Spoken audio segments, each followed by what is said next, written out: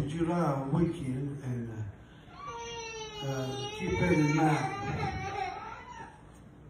I could speak on Moses and his longing to see the promised land, or I could speak on Nehemiah and his tears as Prime Minister of the Persian army.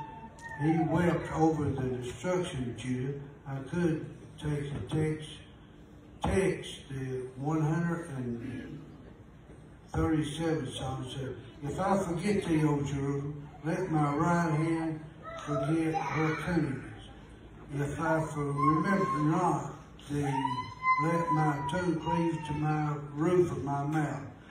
If I prefer not Jerusalem above the chief joy." Oh, that I would read in the life, or I could read in the life of Daniel. Daniel, as he is in exile in Babylon, he goes to the window and prays there at the window for Jerusalem. Or you could read 1 Peter chapter 2, verse 17. It says, "Honor men, love thy brotherhood, fear God, honor the king." 1 Peter 2:7. All in which is to say that our country is like the love of God. And we are told, or mandated to obey the law of the land in which we live, to fear God and to honor our rulers. So this message on this 4th of July week, our nation, one nation under God. I'd like to speak to you about,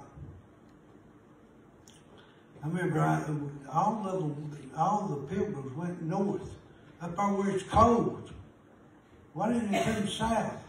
I asked a professor one time, I said, why did they all go north? He said, they was lost. That's the reason they went north. They was lost. So, did you know, you won't read this in your history book, did you know that as Columbus, the Mayflower sailed, they was headed to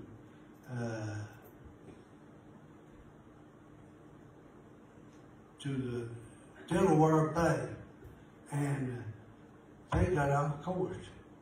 They went all the way down to the West Indies, San Salvador, where Columbus went. He never did touch the United States or North America. He never did. And yet they give him credit for discovering. He never did walk the shores down there. And if you go to St. Augustine, you'll find that it is the only fort that is built for the U.S. troops. I guess that was postulated on and trying to find a fountain of youth down there at Fort. You didn't find it.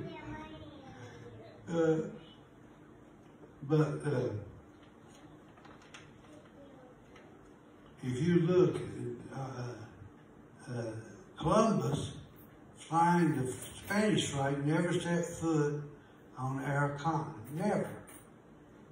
Nor the Spanish conquistadors colonized America. They never did. They turned south under the providence of God, seeking gold. They was looking for gold and money. That's what the Spaniards was looking for. And in the goodness and mercy of God, out of the deep and profound religious conviction, they gathered together and were seeking worship, freedom of faith, freedom to preach, and freedom to love and serve God. One of those ships of the Mayflower was, they got caught out there in a big storm. The Atlantic Ocean is noted for storms. And one of the ships, the Mayflower, David was afraid that they was going to lose both of them. And they left. And in the Atlantic, there they were out there. They were stuck. They told us to get down and pray. They prayed for about so many hours. And God intervened and stopped the storm that was coming. One of the ships, Mayflower, was with the Mayflower. It left and went back to England. But they kneeled. And then when they got up, they gave the Mayflower Compact.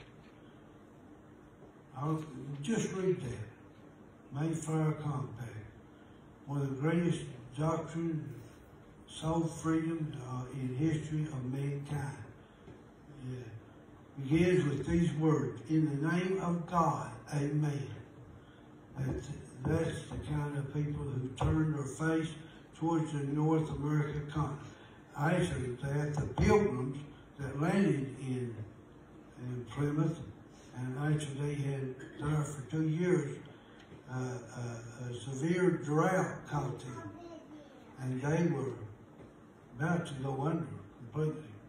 They were burying their dead out there, and they wouldn't even put markers on them because they didn't want the Indians to know that they was markers.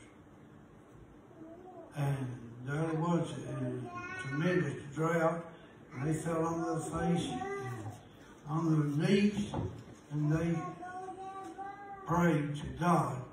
And 9 hours, continuous hours, that evening God sent them rain. Now, in 1746, Nova Scotia, there's a guy that used to live over here, they called him Tiny. So you figure how big he was. He was from Nova Scotia, if I say that right.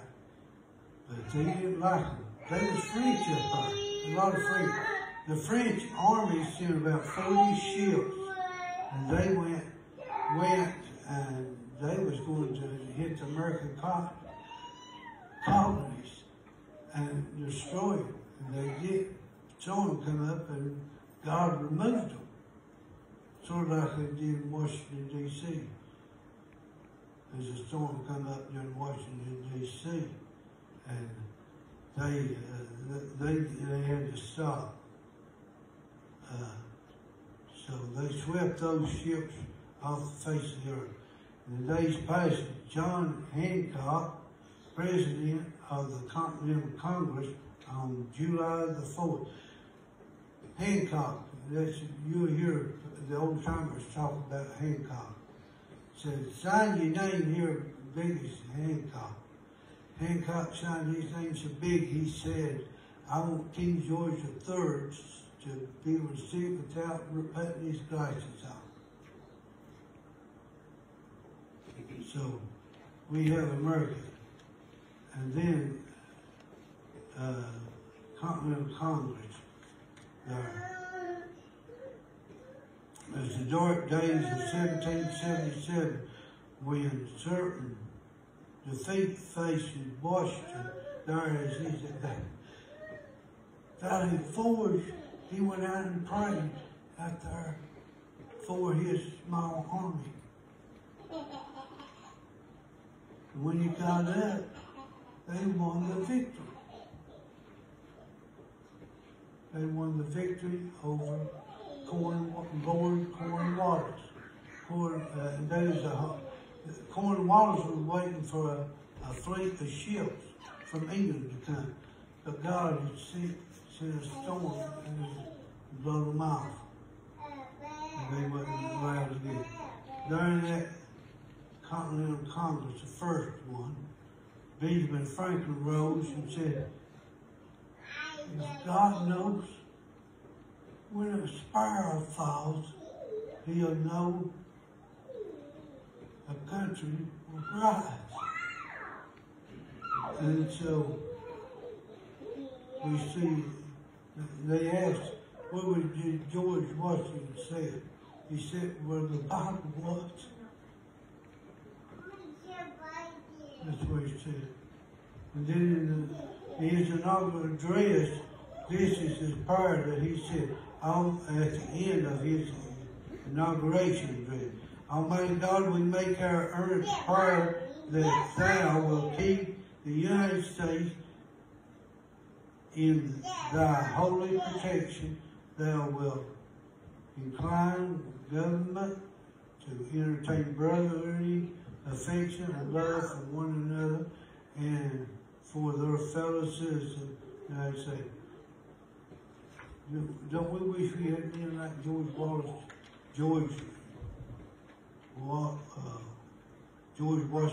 today?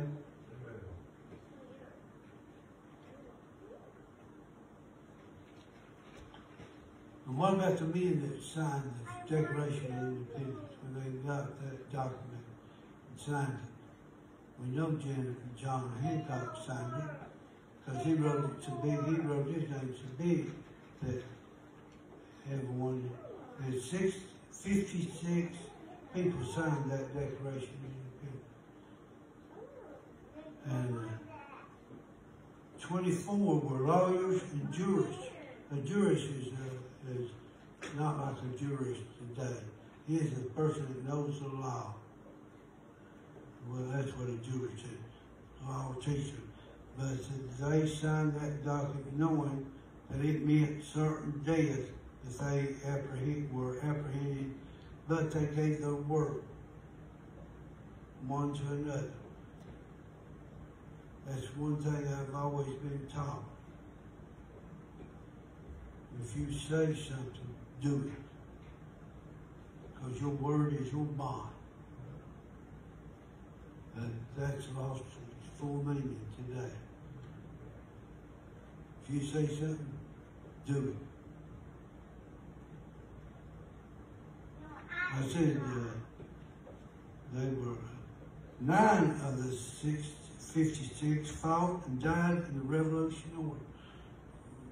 Revolutionary War. 9 of them did. 2 lost their sons in the war, and another 2 had their sons captured. 12 of their homes were ransacked and burned. One looks over in Virginia and seen Cornwallis had made his house headquarters. He told George Washington to blow it up. Blow it up. So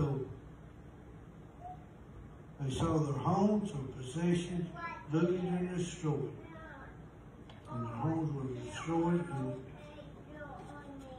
Lewis had his home and his property destroyed, and also his wife was sold in jail. His children were vanquished from the country, and he returned home to find his wife dead and his children vanquished. A few weeks later, he died exhausted and with a broken heart.